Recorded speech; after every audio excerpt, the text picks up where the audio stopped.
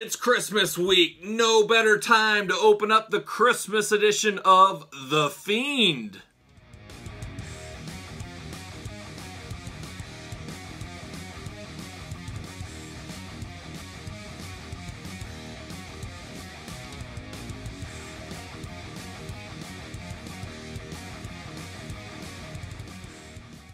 Welcome everyone, Kyle here, and welcome back to the channel. Today we got something special, a little heavy metal punk rock unboxing. We're unboxing the Christmas edition of the Misfits Fiend mascot in his holiday Santa regalia, we'll call it. And for all your NECA needs, including this one, check out Big Bad Toy Store, link in the description below. I am very excited to get this figure. As you guys know, I love my heavy metal and my punk rock. Obviously, Glenn Danzig era of the Misfits is near and dear to my heart. One of my favorite bands of all time. I finally got to see Glenn Danzig with the Misfits, full-on reunion. Not just Glenn and Doyle, but the full-on band reunion. Gosh, I don't know. Time is weird lately. With COVID and everything, I can't remember. If it was either a year ago or 2 years ago, I went to Chicago. I believe it was the Allstate Arena, and I saw that show, the reunion tour. It was an amazing show, kind of. It was cool to see them all there. It was cool to hear all the songs, all the hits, all the songs we'd want to hear. However, Glenn Danzig's voice has really seen better days, unfortunately. I'm a huge Glenn fan. I like Glenn's solo albums. I like Sam Hain. I like all of his other stuff. But man, his voice was awfully shot that night. So that was a little disappointing, but it was still cool to be there. Still cool to see it.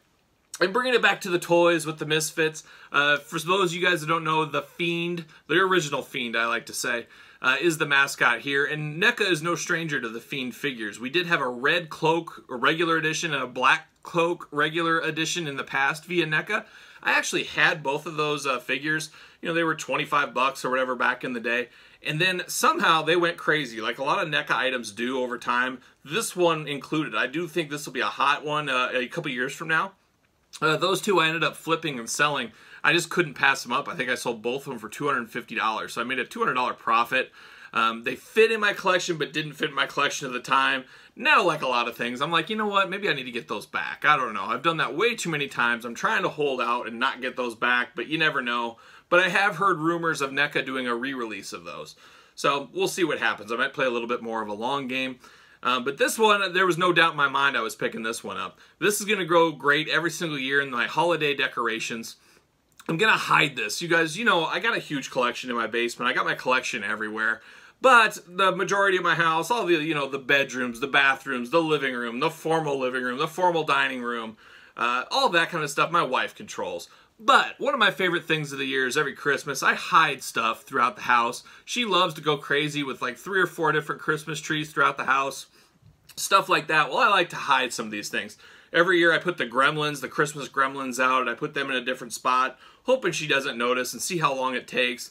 This one will be added to the yearly tradition. I'm going to hide this somewhere in the house amidst all of her Christmas decorations and see if she can find where it is. So a little tip there. I know she's not watching the video. She would never watch this video. I'm pretty sure.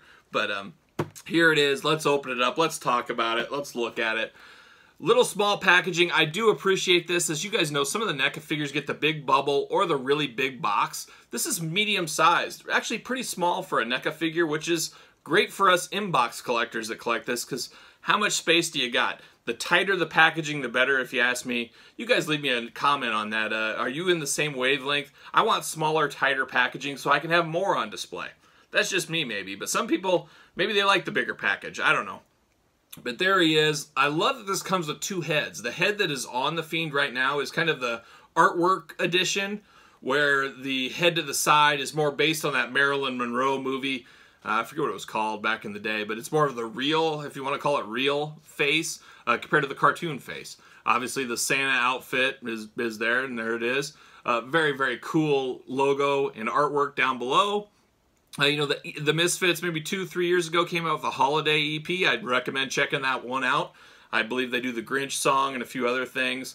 Kind of hokey if you're way back old school Misfits fan, but I love everything Misfits for the most part. But there it is. There's the front. Very cool. Got the window packaging. Got the J-hook up top so you can hang it very easily. Very top of the package, you got Misfits. Little glamour shot on the side, and the same glamour shot on the other side. And then on the bottom, we got a little bit of legal stuff.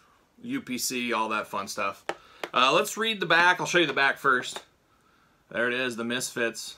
Very cool figure photography with these things here. Let's read the back, see what it says. The Fiend is one of the most recognized music mascots of all time. And I think we'd all agree on that. I don't know how many times I've been at the mall with my wife and kids, and I'm like, hey dude, man, yeah, the Misfits. And the guy has no idea what I'm talking about. Drives me absolutely nuts. Only thing that drives me more crazy is those people that are wearing Motorhead shirts that don't know anything besides the Ace of Spades. I just want to bang my head on the wall, being the hardcore Motorhead guy I am.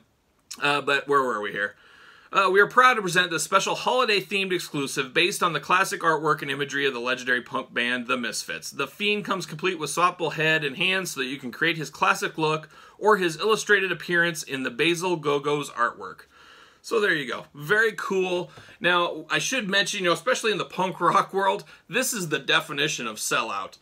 People would probably, I'm sure there's some people on Misfit Facebook groups and stuff like that that are complaining all about this figure. Oh my gosh, the Misfits continue to sell out, continue blah, blah, blah. And I do understand that a little bit.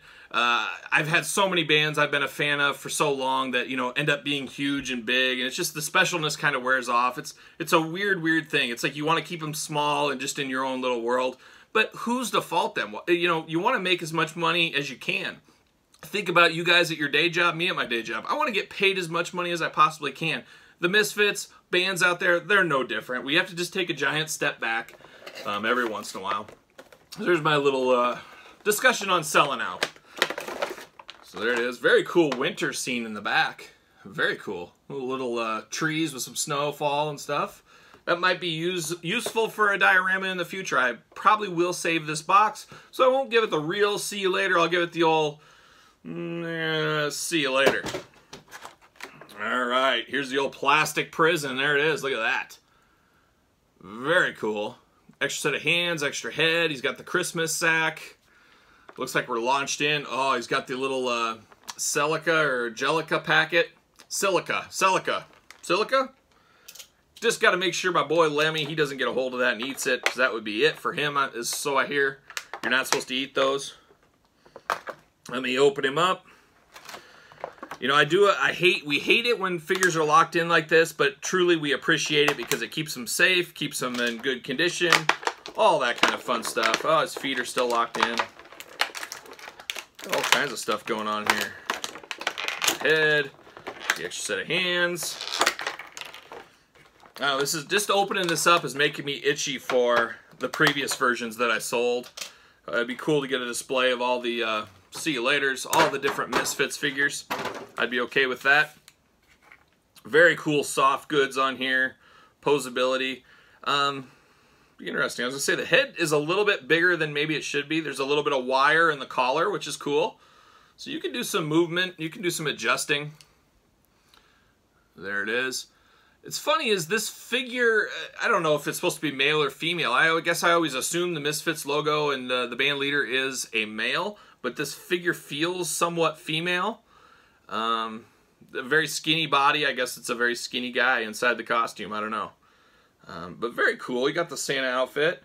Just pure black. Nothing at all inside. Underneath the Santa outfit, it's just a black body. So no being able to remove this and have something else. That would have been a nice feature. Obviously, that would have taken probably the price up on this figure. The hat is removable. That is very cool. Cool thing about this hat, you can put this on your WWE Elites. You can put this on all kinds of stuff. So that is very cool for people that are into, figure photography and moving things around. No footholes on this one, so there's no ringside stand or any kind of stand that's going to work with this figure. So there's just a little FYI there. For those of you guys that are always inquisitive about the stands. This is the Santa sack, I guess you would call it. It's got wire in it, so that is very cool as well. Makes it, bigger, puffed out, skinnier. You can kind of choose your own adventure, as we like to say. So I do like that. I would like it if you could open this up and you could store the hands and the extra head inside here. I think that would be a pro tip. Once again, a lot like WWE Elite robes, tied very nicely. You untie this, you'll probably never get this tied correctly once again. But there it is. I like this figure, no brainer. Christmas, we don't get a ton of Christmas figures. We got the Star Wars Christmas figures, we've gotten some Christmas Gremlins, and now we got the Fiend. So we did get a few things this year, so I am cool with that. I don't want a million different Christmas items, but if I could get 1 or 2 new Christmas themed figures every single year, it'd be great in my Christmas themed displays like I talked about at the beginning of the episode here. I do really like the attention to detail on this one. As we said, we have the kind of comic book artwork version of the head, and then you also have the traditional Fiend head. The cool thing is the hands are the same, so you get the traditional hands, or you also have the comic book hands. So that is really good attention to detail, and you can choose which Fiend do you like better. For me, it's always going to be the original. I'm not a big fan of that comic book era Fiend that was in some of the later albums, but got to go original on that one for me. So there you have it. I'll get the glamour shots out there. We'll take this in all different directions and take a quick look at him. But a must-have for, you know, 24 bucks, 25 bucks, maybe up to 30 depending on your local stores. I got this at a local comic book store. But you can get this on Big Bad Toy Store. I did see that up for a sale on there, so I definitely recommend picking this guy up. So there you have it. For the Fiend, I'm Kyle. Hopefully everybody has a good Christmas. I'll see you guys all real soon.